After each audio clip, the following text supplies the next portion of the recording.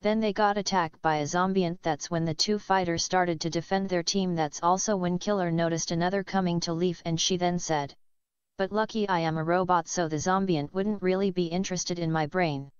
The doctor said, "Very interesting. We need to come back here and get one of the Zombiant, so I can dissect it and see how do the Zombiant ticks." Leif asks while Killer and Kabbu are having a hard time stopping the Zombiant, "Hey HB, isn't it? What's a reanimation?" The doctor really didn't wanted to say it, but Lucky didn't have to because she could see more Zombiant coming, so she yelled, "Hey guys, you can't kill something that is already dead." Kabbu said as he was backing up, "Right then, let's run." Unhappy Killer said, "Fine, I can cover you three again." So when out of there as they are walking, Kabbu comments while he hops onto Big Rock, "This room seems surprisingly straightforward." HB said, "No issues here. I needed a break from all the fighting and death traps."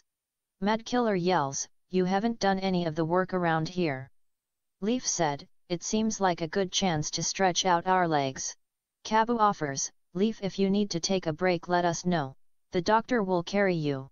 Killer liked the sound of that as unhappy HB said with arms crossed, "Yeah, that isn't happening."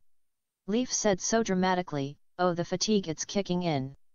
The doctor said as Killer, who is finding this all so funny, "And beside, I am carrying my backpack. Nor am I handing it over."